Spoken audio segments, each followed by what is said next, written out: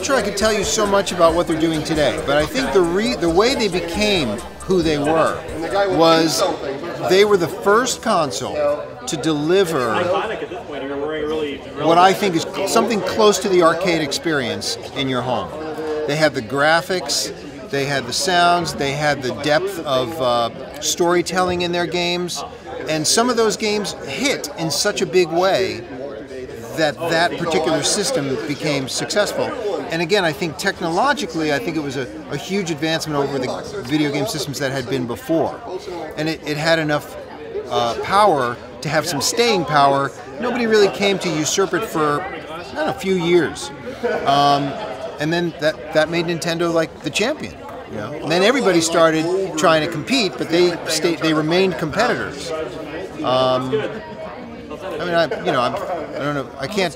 You know, I'm thinking. You know, what have they done after? You know, there's the GameCube, there's the Wii, and it feels like the Wii has diverged a little bit, maybe to a different market than something like the Xbox or the PS3. But you know, they're still a big player. Clearly, it was a technology that was in its infancy, and that it would grow, and that it would have to grow.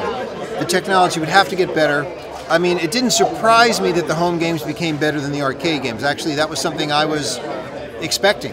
So it was not a surprise to me, nor did I resent it.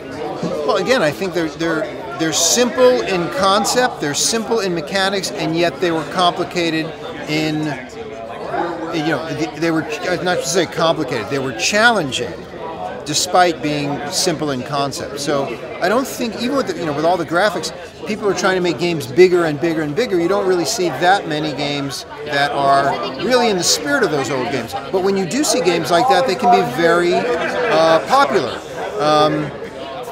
The game with the fruit. I don't know. I don't have an iPad. You know. So, but you know, there's game where you just swipe your finger and you're trying to, that's it.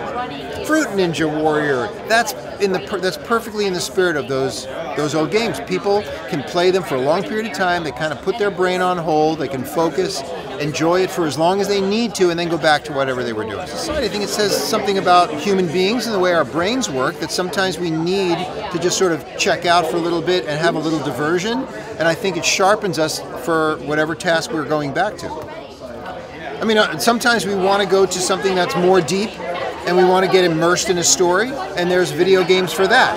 But, you know, they're two separate kinds of video games. There are many others, but those are two broad categories of video games that people like for different reasons.